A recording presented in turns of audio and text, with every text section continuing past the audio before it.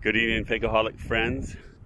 This is one of my Panachee trees. I've got two of them, one here and one there, and it could be called Bordissot Blanca too.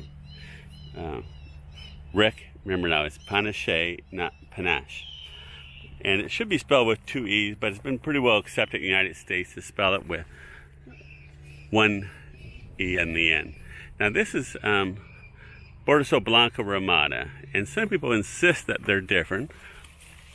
Ponds list them as synonyms. This fig is not quite ripe, but I want one to compare to a Panachee, so let's go ahead and try this one here.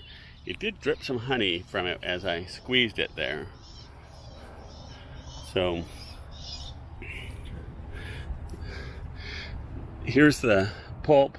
It should get darker red than this. This is probably 2 days from being fully ripe.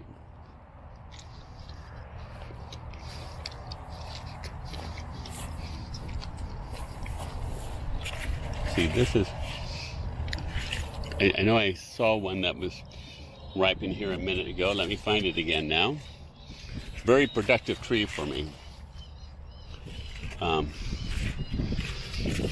in Madeira, the largest fig grower in the world, I forget if they have another name, Specialty Foods or whatever, they grow 160 acres of Panachee, and they didn't plant more because they weren't very productive, they said, but I thought it's quite productive. Oh, right here.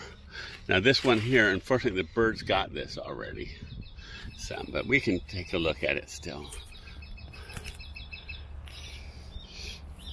I'm not going to bother eating it because it was damaged by the bird.